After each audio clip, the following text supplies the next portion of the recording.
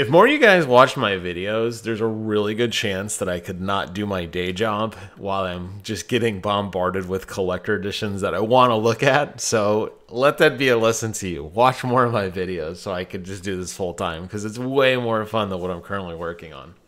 Today we're taking a look at the Callisto Protocol Collector's Edition from Gamestop, actually. This is going to be a Gamestop exclusive bundle. It's going to run you $250 US. It's available right now. I'm posting this video a little late, but it did actually drop maybe an hour ago. I'm not so convinced this one's going to sell out right away because it's very pricey. Although the Callisto Protocol is definitely a very desired game, comes to us from the creators of the original Dead Space games. Very, very similar vein, space horror, third-person combat, lots of just jump scares and violence and darkness, and I love it. I can't wait. I'm definitely going to be picking up this game. Collector Edition, I don't know. I'm on the fence on it. Let's talk about why. What's $250 going to get you? Well, it's going to get you a really interesting... Can I make this any bigger? It's going to get you a very... Look at that. I'm actually... There we go. My God. Stupid thing. It's going to get you some interesting stuff, but you got to ask yourself when you're looking at something like this, why so much? We know Bandai Namco, and this is not by Bandai Namco, this is by Krafton, but we know Bandai Namco loves their collector editions, their incredibly inflated collector editions, their $300 SpongeBob SquarePants statues and things along that nature. So I don't think I'm surprised anymore when I see a collector edition that runs at a pretty large price. That said, I'm not really sure this is worth $250. Now, there's a couple things they did right. The first thing they did right is they're actually giving you a physical disc, which is really cool.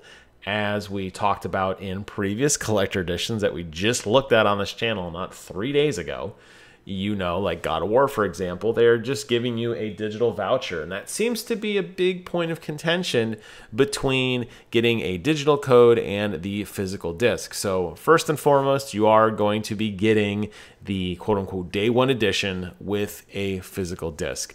You're also going to be getting some digital goodies to go along with that, including the season pass. And I don't know yet if they've really described what the season pass entails. There might be some information out there, but I don't know what it is offhand. You're also going to be getting some skins and some weapon skins. You could see them on the right side of the screen there. So you start off with a little bit cooler cosmetics than what the standard player would start with. You're also going to get a really nice Steelbook. And the Steelbook definitely pops. I love that Steelbook. Looks really, really good. You're going to get that. So you're going to take that lovely disc that you got and put it in your new Steelbook and put it on your shelf, which is great. You're also going to get a pair of collectible pins. It looks like 2 pins there. Logos from the game. I'm not really entirely sure what those logos depict. It will probably make more sense as we play through the game together.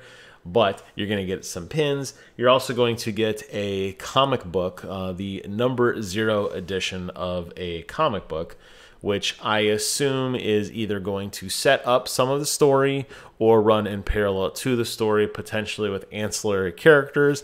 That seems to be very common, where you get a lot of comic book tie-ins into the game. I know Gears of War did this pretty successfully, and so did Halo, just kind of fleshing out the lore of the universe around the game as well. But the real reason you're buying this collector's edition is for the Jacob statue, which looks to be a pretty decent size if we are going to take everything to scale, which it's always hard to do. But a lot of times on these collector editions, they take the mock-up of the box and they put it in front of the physical game case. And here they have done just that. So you know what a standard size jewel case should entail, that size.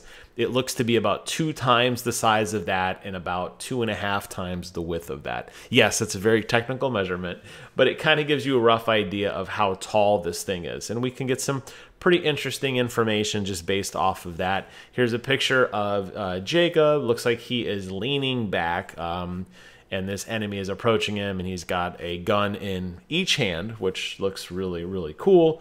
Leaning back, getting ready to take a shot at this pretty grotesque looking monster. I love the fact that, and I talk about this in every collector edition video that I do, I love the fact that the base does not say Callisto Protocol. And as a matter of fact, the word Callisto doesn't seem to be written anywhere on here. And I'm very appreciative of that. I like the fact that the characters are in a really cool action pose. A lot of times you get these kind of dialed in collector editions where a character is just standing there or standing upright, not really doing anything exciting. Here we got some really cool terrain for Jacob to lean against. We got the enemy that is approaching him. Looks horrifying. Looks like he's splitting in two. He's got some really nasty like sores or grossness down his right thigh. And you can see like his rib cage and some of his guts actually like splayed open in the center. Incredible detail on this enemy. And then as far as Jacob is concerned, it looks good. The armor looks awesome, leaning back, you know, in a, like I said, in this kind of defensive combat pose, kind of like leaning up against the wall, like a last-ditch effort. So I think it looks pretty cool. I wish we had more information on it in terms of depth or in terms of weight or height. I assume it's made out of the standard same resin that is made of every, you know, the plastic that's made out of every other collector edition. I wouldn't think that there's any reason to think that wouldn't happen. It's just a very grotesque looking statue. And I guess you got to ask yourselves when you want to look at these types of collector editions and statues in your house, is this something you want to look at in 6 months from now after the game is long gone and you've beaten it? That's the question. I picked up the Days Gone collector edition that depicts Deacon St. John leaning against his motorcycle. There's a zombie, well, they call them freakers in that game, with a bullet wound in his head, oozing a bunch of gore. And there's times I look at him like, you know, I really like Days Gone a lot, but this is kind of like, I could have just done with Deacon just hanging out on his motorcycle. So in a sense, when you look at this, it's like, it's probably not for everyone because of just the fact that it is kind of grotesque and kind of hideous in a good way. I mean, obviously that's what the game is styled after, but just keep that in mind, obviously. As I said, it is available right now. You can pick it up for pre-order. I'm going to go ahead and shrink my console or my screen here down just a smidge. It says $250. It's available now. It comes out early December. Pre-order, it's in stock, they'll ship it to you. You go pick it up at the store, whatever you want to do. Keep in mind, this is a GameStop exclusive, so if you want to pick this up, it's got to be a GameStop. It's not Best Buy, it's not Target, not Walmart, none of those. None of the other big box stores, even the ones you guys have across the pond, none of that. As far as I know, you're going to have to get this from GameStop only. For me, like I said, I think it's a little steep in price. Very excited for the game. Absolutely plan on playing it on PlayStation 5 day one. Probably just a standard edition for me, though. But if you are interested, I will post a link to this ordering page in the description box below. While you're down there, consider leaving me a comment or even subscribing, because you know what? We love having you guys here.